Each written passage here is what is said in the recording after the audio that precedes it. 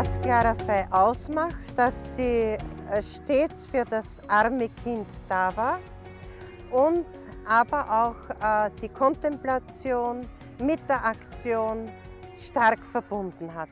Clara Fey hat mit ihren Freundinnen und mit ihren Brüdern, sie hatte 2 Brüder, die Priester waren, haben sie sonntagsabends sind sie beisammen gesessen, um zu beraten, was könnten wir tun, um den armen Kindern zu helfen, die in den Fabriken arbeiten mussten oder die auf den Straßen waren. Und so sind sie dazugekommen, dass sie sich gedacht haben, wir müssen den Kindern eine Schulbildung geben, sonst kommen sie aus ihrer Armut und aus ihrer Situation nie heraus. Und da haben sie dann das erste Schülchen gegründet, das war ein einziges Klassenzimmer.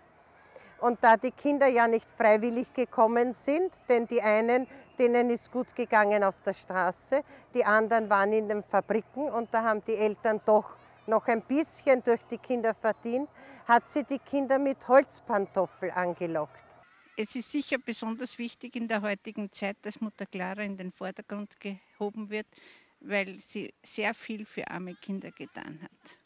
Das Erbe ist heute deshalb noch sehr aktuell, weil es heute wirklich sehr, sehr viele Kinder gibt, die der Hilfe bedürfen.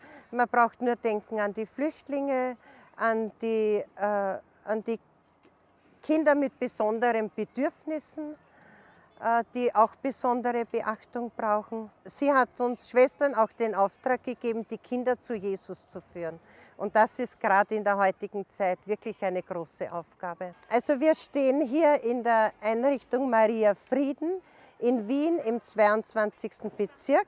Ja, wir haben hier Kindergarten, Schule bis zur 4. Volksschule mit Vorschulklasse und Hort und eine Wohngemeinschaft mit Kindern mit besonderen Bedürfnissen. Gegründet wurde diese Einrichtung 1889 von der Mutter Assumpta, die als erste deutsche Oberin nach Österreich überhaupt gekommen ist. Es wurden 3 Schwestern vorgeschickt, die in einem Häuschen gewohnt haben, während der Bauarbeiten, damit nicht das Baumaterial gestohlen wird.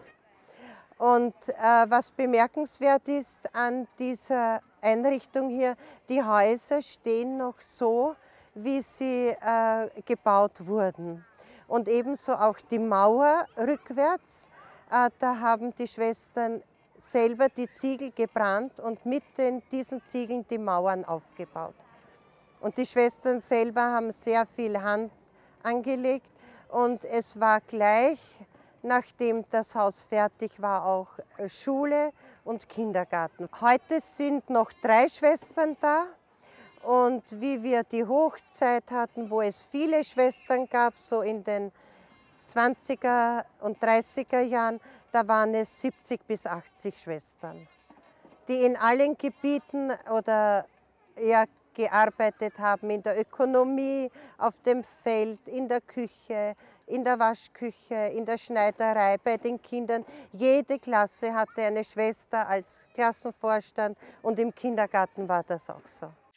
Warum habe ich mich für diese Kongregation entschieden? Ich durfte die Schwestern kennenlernen, schon sehr zeitig. Und mir hat das immer gefallen, dass die Schwestern mit den Kindern gegangen sind. Und ich selber bin gern als Erzieherin in dieser Kongregation gewesen.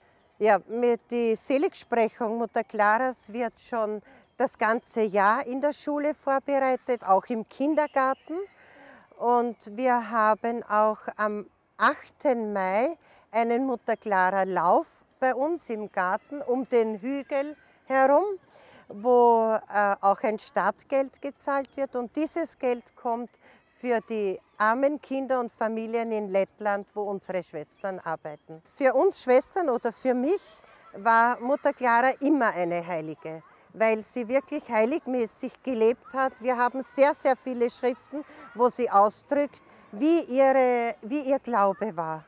Und das hat mich immer bestätigt, dass ich das Richtige gemacht habe und dass ich gerade zu dieser Kongregation gegangen bin. Wir feiern die Seligsprechung so, dass wir mit einem Bus mit unseren Mitarbeitern, mit den Direktoren und Direktorinnen und 9 Schwestern, die noch das schaffen, fahren wir zur Seligsprechung. Die anderen Schwestern können alles mitverfolgen im Fernsehen.